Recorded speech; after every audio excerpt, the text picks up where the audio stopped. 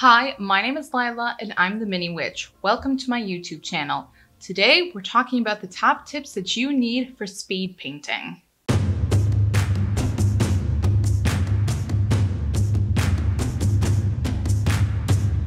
The faster you are at painting, the more miniatures you can get done and the faster you can go and mochi!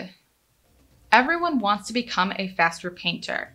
The faster you can paint means the more minis you can get done and the sooner you can go and play with them. I'm certainly not going to claim to be the best or fastest speed painter, but here are a few tricks that I have found that can help speed up your process. The first one is to set realistic expectations. What quality do you want this miniature to be? How big is this miniature? How detailed is this miniature? How many colors are going to go into this miniature? And how much time do you think it is realistically going to take you to paint it? Setting a goal and not meeting it can be incredibly disheartening. So take some time and realistically think, how fast can I paint this? If it's a 25mm model, you can probably get a pretty good paint in an hour.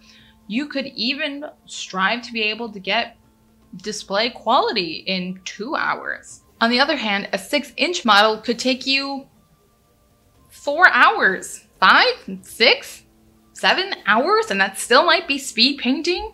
So it really depends on a bunch of factors that only you can name, but try to set realistic expectations. If you have the option, do zenithal highlighting. Zenithal highlighting is a type of underpainting done with black and white paint via an airbrush to clearly illustrate the highlights and shadows of your miniature. It's going to save you time because you already know what the highlights and shadows are supposed to look like and where they're supposed to go. And there are several techniques that you can use to incorporate zenithal highlighting into your painting by using inks or washes or thin down glazes, and that's going to save you time as well. Choose a limited color palette. Choosing a limited color palette will make painting easier because you won't have to worry as much about making sure that you only paint a specific section.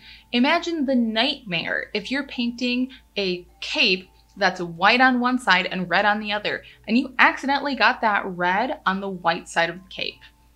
If you were painting your cape entirely brown, you don't have to worry about it as much.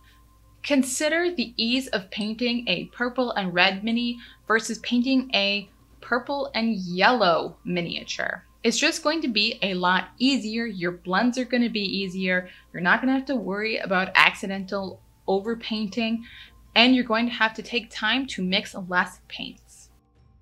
Use inks, contrast paints, and washes as much as you can wherever you can. Washes and contrast paints are sort of cheater paints, and that's not a bad thing when you're trying to do speed painting.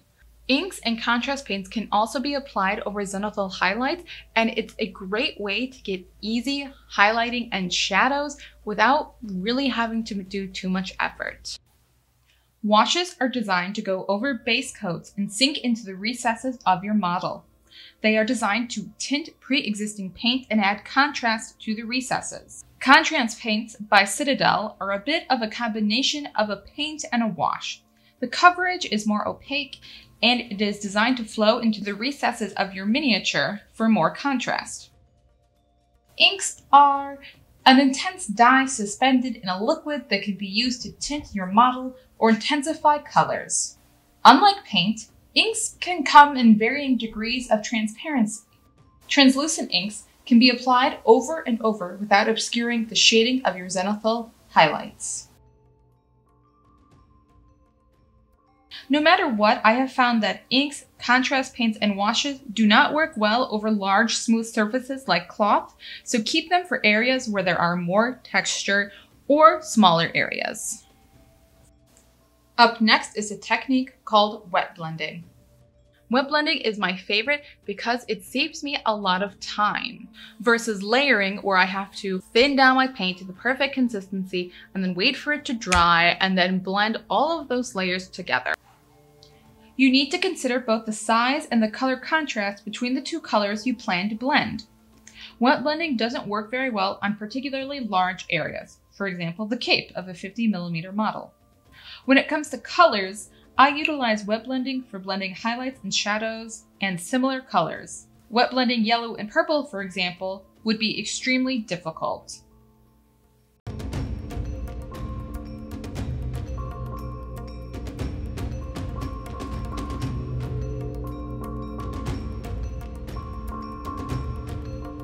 The next tip is to draw the eye with highlights. What I mean by this is that your eyes are automatically drawn to the brightest part of a model. So instead of worrying about other areas that aren't going to be as important, that no one really even needs to look at, focus on the areas that are most important and make those the brightest elements. Areas that I like to draw the eye towards with highlights are the face, magical effects, and weapons. In general, you want to focus your attention on the top half of the model, and you're going to make that brighter, and you're going to spend less time on the lower half of the model. There's no point in wasting time painting the perfect belt buckle if it doesn't actually matter for the model.